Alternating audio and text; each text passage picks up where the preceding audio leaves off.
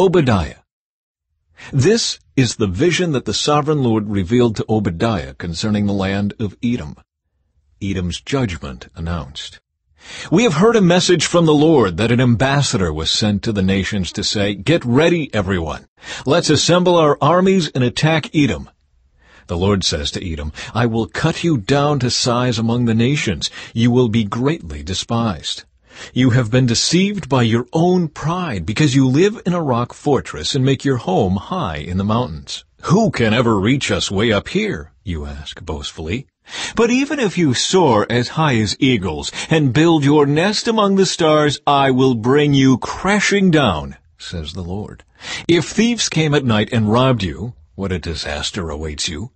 They would not take everything. Those who harvest grapes always leave a few for the poor.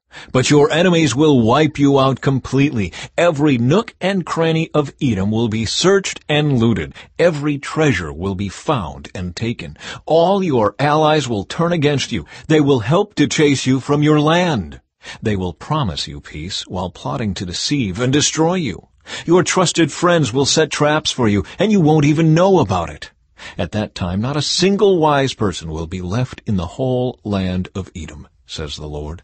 For on the mountains of Edom I will destroy everyone who has understanding. The mightiest warriors of Teman will be terrified, and everyone on the mountains of Edom will be cut down in the slaughter. Reasons for Edom's punishment. Because of the violence you did to your close relatives in Israel, you will be filled with shame and destroyed forever. When they were invaded, you stood aloof, refusing to help them. Foreign invaders carried off their wealth and cast lots to divide up Jerusalem, but you acted like one of Israel's enemies. You should not have gloated when they exiled your relatives to distant lands. You should not have rejoiced when the people of Judah suffered such misfortune. You should not have spoken arrogantly in that terrible time of trouble. You should not have plundered the land of Israel when they were suffering such calamity. You should not have gloated over their destruction when they were suffering such calamity. You should not have seized their wealth when they were suffering such calamity. You should not have stood at the crossroads, killing those who tried to escape. You should not have captured the survivors and handed them over in their terrible time of trouble. Edom destroyed, Israel restored. The day is near when I, the Lord, will judge all godless nations. As you have done to Israel, so it will be done to you.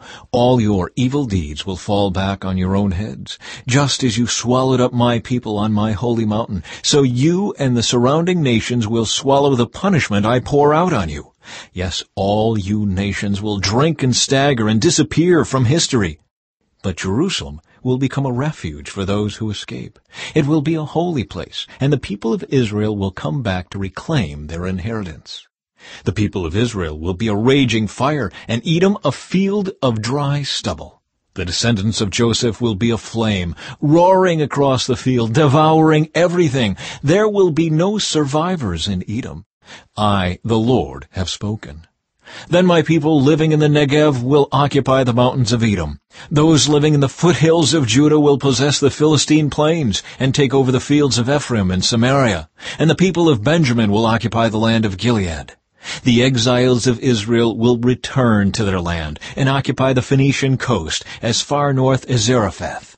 The captives from Jerusalem exiled in the north will return home and resettle the towns of the Negev. Those who have been rescued will go up to Mount Zion in Jerusalem to rule over the mountains of Edom, and the Lord himself will be king.